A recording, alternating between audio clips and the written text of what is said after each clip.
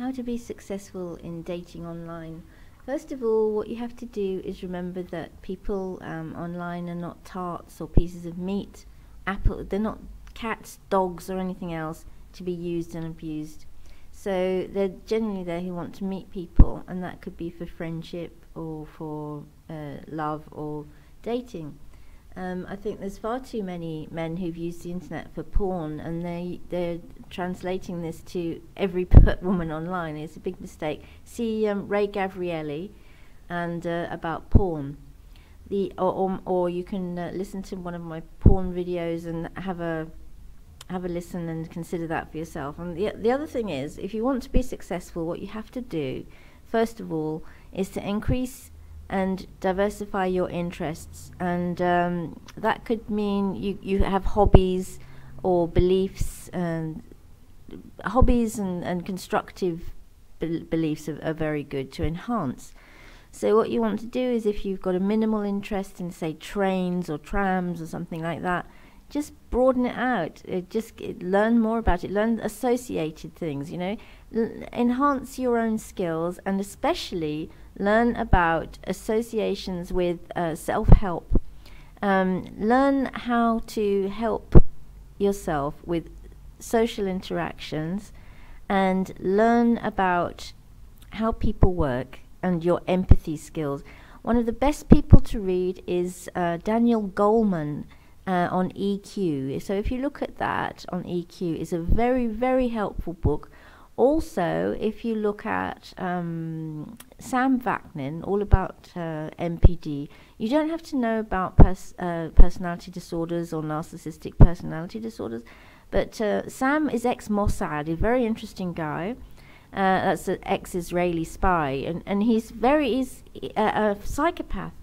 There's some great books about psychopaths out at the moment. There's Kevin Dutton and Andy McNabb wrote a book, and there's all kinds of great information on it. It's really amazing to see the extremes and to understand these extremes. It helps you apply it to yourself, what you may be doing wrong unconsciously. So it's possible that quite a lot of people are acting like sociopaths or narcissists, when in fact it's just social shaping, really. It's just shaping from your life, maybe slightly wrongly perceived beliefs. And you can make little changes that can help you if you understand these things. So I'd suggest Sam Vaknin and Kevin Dutton books, Andy McNabb, and engage with people on an academic level at first. Remember to respect people.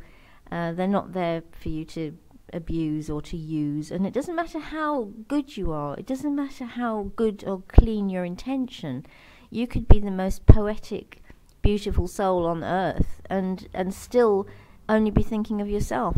What you really need to do is engage with people on a mutual level, where you may be talking to a doctor who's into dogs and cats. We'll start talking about dogs and cats. Talk about, but don't challenge people on their knowledge. What you need to do is just relax and engage.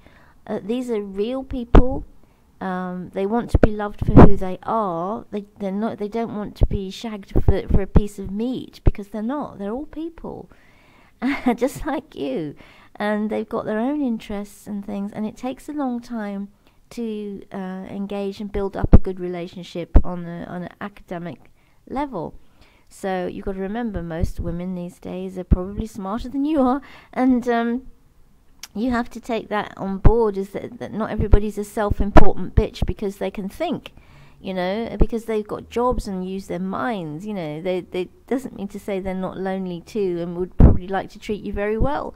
But you have to start off treating them well as well if you want the best from them, and you have to engage on an equal level. So equal playing field. That's what you're doing wrong, is you're not talking to people as human beings. You're not reading profiles. You need to read the profile. You need to take time.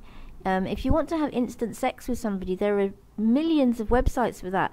That's not for dating sites. That's not for good dating sites. That is for sex sites. So you learn to read what exactly is the word sex, because that's what it means. Go and have sex somewhere else.